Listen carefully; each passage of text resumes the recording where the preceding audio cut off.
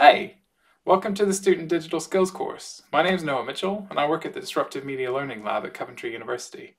This skills course is aimed at all students, whether you're just coming in or whether you've been here for a few years at the Coventry University group, and it's designed to give you the digital skills that you need to be successful in every part of your education, and to give you some core skills that'll be really useful to you for your life beyond on the other side of education. Digital skills are increasingly important in today's society, and we're hoping that you have everything you need to be successful. This course is entirely self-paced, meaning you could dip in and out whenever you need to. You can complete the whole thing in an afternoon, or maybe if you'd like to take a couple of weeks, that's fine too.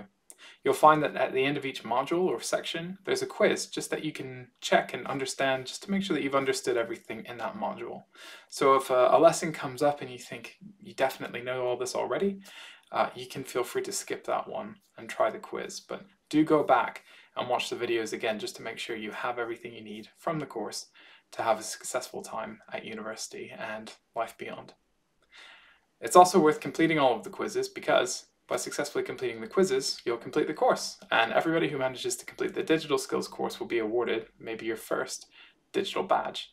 This is a sort of micro-credential that you can use to show employers, educators, somebody around the university, the digital skills that you managed to attain.